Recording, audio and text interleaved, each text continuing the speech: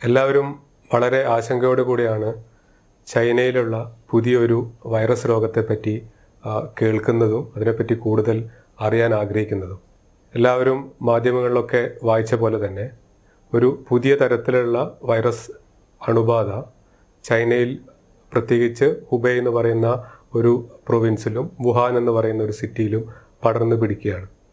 അത് വുഹാൻ എന്ന് പറഞ്ഞ ഒരു നഗരത്തിൽ തുടങ്ങി അത് അടുത്തുള്ള നഗരങ്ങളിലേക്ക് വ്യാപിച്ചു. ഇപ്പം ലോകത്തിലെ ഏകദേശം 5ഓളം രാജ്യങ്ങളിലേക്ക് അവിടെ നിന്ന് വീണ്ടും ആ അണുബാധ ബാധിക്കുന്ന ഒരു സ്ഥിതിയാണ് നാം കാണുന്നത്. എവിടെ നിന്നാണ് ഈ വൈറസ് അണുബാധയുടെ തുടക്കം, അല്ലെങ്കിൽ ഈ വൈറസ് എവിടെ നിന്നാണ് വരുന്നത്? 2019 ഡിസംബർ അവസാനത്തോടു കൂടി ചൈനയിലുള്ള വുഹാൻ എന്ന നഗരത്തിലെ കുറച്ച് ആൾക്കാരിൽ, ഏകദേശം ഒരു 20ഓളം ആൾക്കാരിൽ ഈ പ്രത്യേക തരത്തിലുള്ള ശ്വാസം മുട്ടലും ചുമയും അതേപോലെ തന്നെ ന്യൂമോണിയയുടെ രോഗലക്ഷണങ്ങൾ കാണുകയും സാധാരണ രീതിയിലുള്ള വൈറസ് അണുബാധ അല്ല അതെന്ന് സ്ഥിരീകരിക്കപ്പെടുകയും ചെയ്തു.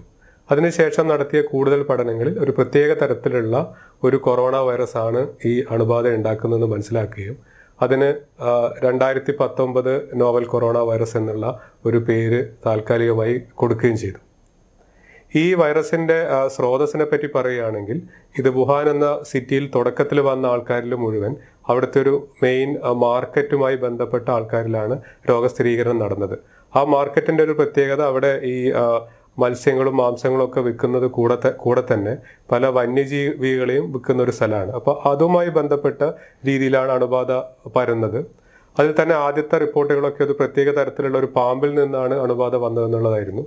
പിന്നീട് കൂടുതലായിട്ട് ഈ വൈറസിൻ്റെ ജനിതക ഘടന മനസ്സിലാക്കിയപ്പോൾ അത് വവ്വാലുകളിൽ നിന്നാണ് ഈ മനുഷ്യരിലേക്ക് എത്തുന്നത് എന്നുള്ള രീതിയിലേക്ക് മനസ്സിലാക്കി. അതിനിടയിൽ വവ്വാലിൻ്റെ ഇടയിൽ വേറെ രീതിയിലുള്ള ഏതെങ്കിലും മൃഗങ്ങളുണ്ടോ എന്നുള്ളത് കൂടുതൽ പഠനം നടന്നാൽ മാത്രമേ നമുക്ക് വ്യക്തമായി മനസ്സിലാക്കാൻ പറ്റുകയുള്ളൂ. ഈ വൈറസ് അണുബാധ നമ്മുടെ നാട്ടിലേക്ക് വരാനുള്ള സാധ്യതയുണ്ടോ? ഇപ്പോൾ അണുബാധ റിപ്പോർട്ട് ചെയ്യപ്പെട്ട വുഹാനും അതേപോലെ തന്നെ ഈ ഹുബൈ പ്രൊവിൻസിലും നമ്മുടെ മലയാളികളായ അതേപോലെ തന്നെ ഇന്ത്യയിൽ നിന്നുള്ള കുറേ വിദ്യാർത്ഥികൾ പഠിക്കുന്നുണ്ട്. പ്രധാനമായും മെഡിക്കൽ സ്റ്റുഡൻസ്. കുറേ അധികം മെഡിക്കൽ കോളേജുകളുള്ള സ്ഥലങ്ങളാണ്. അപ്പം ആ ആൾക്കാരൊക്കെ തന്നെ അവിടെയുള്ള പല നഗരങ്ങളും ക്ലോസ് ചെയ്യുന്നതിൻ്റെ ഭാഗമായിട്ട് എത്രയും പെട്ടെന്ന് നാട്ടിലേക്ക് എത്താൻ വേണ്ടി ശ്രമിച്ചുകൊണ്ടിരിക്കുകയാണ്. അപ്പോൾ നമ്മൾ എയർപോർട്ടിലൊക്കെയുള്ള സ്ക്രീനിങ്ങിൽ നമുക്ക് ഈ എന്താണ് ചെയ്യാൻ പറ്റുക എന്ന് വെച്ച് കഴിഞ്ഞാൽ, ആർക്കെങ്കിലും പനി ഉണ്ടോ എന്ന് നോക്കാൻ മാത്രമേ നമുക്ക് പറ്റുള്ളൂ, അതല്ലെങ്കിൽ ചുമയോ സിംറ്റംസ് ഉണ്ടോ എന്നുള്ളത്. അപ്പോൾ ഈ രോഗലക്ഷണങ്ങളുള്ള ആൾക്കാരെ നമുക്ക് പെട്ടെന്ന് തന്നെ വേർതിരിച്ചാൽ അവരെ 14 ദിവസത്തേക്ക് നമുക്ക് ഐസൊലേറ്റ് ചെയ്ത് നിർത്താൻ പറ്റും. പക്ഷേ ഈ രോഗലക്ഷണങ്ങൾ ഇല്ലാത്ത ആൾക്കാർ ഈ ഗ്രൂപ്പിലുണ്ടെങ്കിൽ, അവർക്ക് രോഗലക്ഷണങ്ങൾ വന്ന് അവർ ആൾക്കാരുമായിട്ട് ഇടപഴകുകയാണെങ്കിൽ തീർച്ചയായിട്ടും ഈ അസുഖം നമ്മുടെ നാട്ടിലേക്ക് വരാനുള്ള സാധ്യതയുണ്ട്. അപ്പോൾ ഈ തിരിച്ചു വരുന്ന ആൾക്കാർ കൂടെ ശ്രദ്ധിച്ചിട്ട് ഈ രോഗലക്ഷണങ്ങൾ ഉണ്ടെങ്കിൽ പെട്ടെന്ന് തന്നെ റിപ്പോർട്ട് ചെയ്യുകയും ഈ സ്ഥലങ്ങളിലൊക്കെ ആയിട്ട് പോയിട്ടുണ്ടെന്നുള്ള കാര്യം അധികൃതരോട് പറയുകയും, അതേപോലെ തന്നെ എന്തെങ്കിലും രോഗലക്ഷണങ്ങൾ വരികയാണെങ്കിൽ ബാക്കി ആൾക്കാരുമായി അടുത്ത ഇടപെടലിൽ ഒഴിവാക്കി നിൽക്കുകയും ചെയ്യേണ്ടത് വളരെ അത്യാവശ്യമാണ്. എനിക്കും ചുമയും തൊണ്ടവേദനയും പനിയുമുണ്ട്. അത് ഈ പുതിയ നോവൽ കൊറോണ വൈറസ് ആണോ? സാധാരണ രീതിയിലുള്ള ജലദോഷം, തൊണ്ടവേദന, ചുമ അത് ഏത് വൈറസ് അണുബാധയുടെ ഭാഗമായിട്ടും വരുന്നതാണ്. നമ്മുടെ നാട്ടിൽ സാധാരണ രീതിയിലുള്ള ഫ്ലൂയുടെ ഭാഗമായിട്ട് വരാം, അതല്ലെങ്കിൽ ജലദോഷത്തിൻ്റെ ഭാഗമായിട്ട് വരാം, അല്ലെങ്കിൽ ഇപ്പോഴത്തെ നമ്മൾ H1N1 തുടങ്ങിയ ടൈപ്പുള്ള രോഗങ്ങളുടെ ഭാഗമായിട്ട് വരാം. അപ്പോൾ അങ്ങനെയുള്ള ആൾക്കാർ മുഴുവൻ ഈ പുതിയ വൈറസ് അണുബാധയാണെന്ന് സംശയിക്കേണ്ടതില്ല.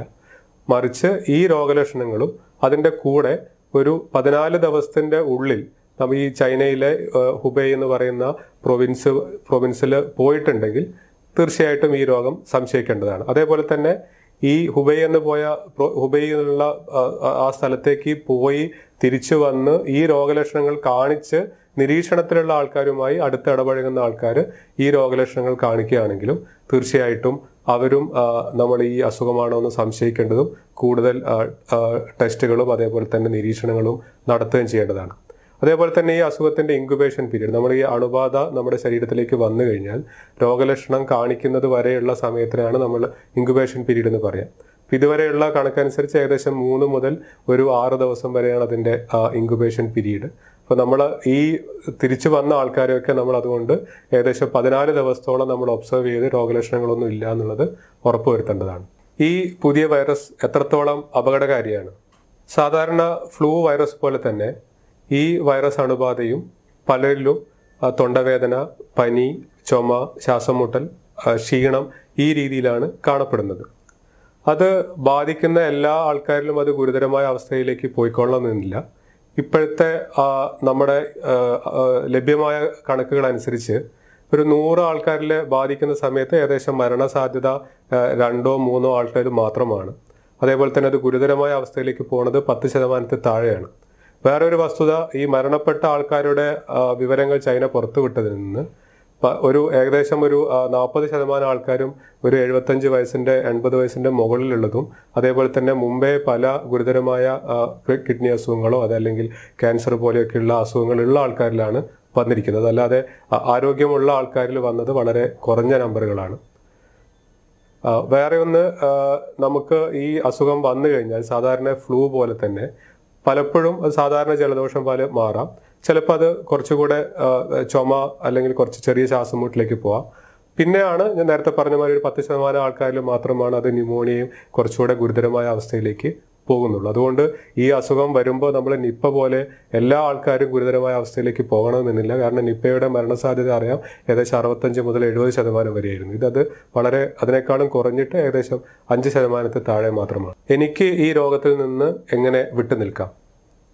നമ്മൾ ഓരോരുത്തരും ആലോചിക്കുന്നതാണ്, നമുക്ക് എങ്ങനെ ഈ നമ്മുടെ നാട്ടിലേക്ക് ഈ രോഗം വരികയാണെങ്കിൽ നമുക്ക് എങ്ങനെ ഈ അസുഖത്തിൽ നിന്ന് മാറി നിൽക്കാം?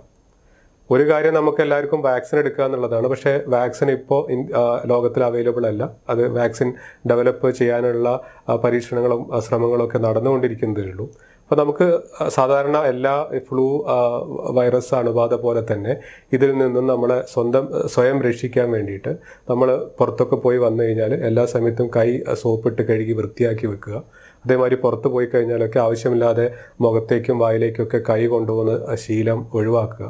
അതേപോലെ തന്നെ വേറെ ഫ്ലൈറ്റിലോ അല്ലെങ്കിൽ വേറെ ആ രീതിയിലൊക്കെ ട്രാവൽ ചെയ്യുന്ന ആൾക്കാരൊക്കെ തന്നെ ഈ ബാക്കി സ്ഥലത്തൊക്കെ തൊട്ട് കഴിഞ്ഞാൽ കൈ ക്ലീൻ ആക്കിയ ശേഷം മാത്രം മുഖത്തേക്കൊക്കെ കൊണ്ടുപോവുക. അതേപോലെ തന്നെ നമുക്ക് എന്തെങ്കിലും അതേപോലെ ഈ രോഗലക്ഷണങ്ങൾ വരികയാണെങ്കിൽ അത് വേറെ ആൾക്കാരിലേക്ക് വരാതിരിക്കാനുള്ള മുൻകരുതൽ എടുക്കാനുള്ള ബാധ്യത കൂടെ നമുക്കുണ്ട്. അപ്പം അത് ചുമ, തൊണ്ടവേദന, പനിയൊക്കെ ഉണ്ടെങ്കിൽ നമ്മൾ ബാക്കി ആൾക്കാരുമായിട്ട് ഇടപഴകുന്നത് ഒഴിവാക്കുക. ആൾക്കാരുടെ അടുത്തുനിന്ന് ചുമയ്ക്കുന്നത്, തുമ്മ തുടങ്ങിയ ശീലങ്ങൾ മാറി നിൽക്കുക. അതേപോലെ തന്നെ ഇത് വളരെ ദൂരത്തേക്ക് ഈ വൈറസ് ഒരിക്കലും പടരില്ല. നമ്മൾ വളരെ അടുത്ത് 2 മീറ്ററിൻ്റെ ഉള്ളിൽ ഇടപഴകുമ്പോൾ മാത്രമാണ് ഈ വൈറസ് ഒരാളിൽ നിന്ന് വേറൊരാളിലേക്ക് വ്യാപിക്കുന്നത്. അതുകൊണ്ട് തന്നെ വളരെ അടുത്ത് ഈ രോഗലക്ഷണങ്ങളുള്ള ഈ പറഞ്ഞ സ്ഥലങ്ങളിൽ നിന്ന് തിരിച്ചു വന്ന ആൾക്കാരുമായിട്ട് ഇടപഴകുന്ന ആൾക്കാർ മാത്രമാണ് വളരെ ശ്രദ്ധിക്കേണ്ടതുള്ളത്. ചൈന ലോകത്തിൻ്റെ മുമ്പിൽ നിന്ന് ഈ അസുഖത്തിൻ്റെ വ്യാപ്തി മൂടി വെക്കുകയാണോ? എല്ലാവർക്കും ഉണ്ടാകുന്ന ഒരു സംശയമാണ്. പ്രത്യേകിച്ച് സാർസ് 2002 വന്നപ്പോൾ അത് വലിയ രീതിയിൽ പടർന്നു പിടിച്ചിട്ടും അത് WHO ഒബ്സർവേഴ്സൊക്കെ അവിടെ പോയ സമയത്ത് അതിൻ്റെ നമ്പേഴ്സ് വളരെ കുറച്ച് കാണിച്ച് അത് ലോകത്തിൽ നിന്ന് മൂടി വെച്ച് അത് വളരെയധികം വിമർശിക്കപ്പെട്ട ഒരു കാര്യമാണ്. അപ്പോൾ ഈ പ്രാവശ്യവും അതേപോലെ ചൈനയിൽ നിന്ന് ഒരു അണുബാധ വരുമ്പോൾ എല്ലാവരും വളരെ ആശങ്കയോടുകൂടെ നോക്കുന്നത് ഈ പുറത്തേക്ക് വരുന്ന നമ്പറുകൾ അത് വളരെ കുറച്ച നമ്പറുകളാണോ, അത് ചൈന അത് വളരെ മൂടി വെച്ചിട്ടുള്ള നമ്പറുകളാണോ പുറത്തേക്ക് വിടുന്നത് എന്നുള്ളതാണ്. പക്ഷേ ഈ പ്രാവശ്യം നമ്മുടെ അനുഭവത്തിൽ നിന്ന് തോന്നുന്നത് ആ അസുഖം വളരെ തുടക്കത്തിൽ തന്നെ അസുഖം സ്ഥിരീകരിച്ചപ്പോൾ തന്നെ അതല്ലെങ്കിൽ ആ സംശയം വന്നപ്പോൾ തന്നെ അത് ലോകത്തിനോട് ചൈന തുറന്നു പറഞ്ഞു. അതേപോലെ തന്നെ കുറച്ച് ദിവസങ്ങൾ കൊണ്ട് തന്നെ ഇതുവരെ കണ്ടുപിടിക്കാത്ത ഒരു വൈറസ് ആയിട്ട് പോലും അതിൻ്റെ ജനിതക ഘടന ലോകത്തിൻ്റെ മുമ്പിൽ അവതരിപ്പിക്കാൻ പറ്റി. പെട്ടെന്ന് തന്നെ അത് ടെസ്റ്റ് ചെയ്യാൻ പറ്റുന്ന രീതിയിലുള്ള ടെസ്റ്റുകൾ ഡെവലപ്പ് ചെയ്യാൻ പറ്റി. അതേപോലെ തന്നെ ഈ വുഹാൻ അടക്കമുള്ള ഇപ്പോൾ 7ഓളം നഗരങ്ങൾ അടച്ചിട്ടുകൊണ്ട് അതിൻ്റെ പ്രതിരോധ മാർഗങ്ങൾ വളരെ ഊർജ്ജസ്വലമായി നടത്താനും സാധിച്ചു.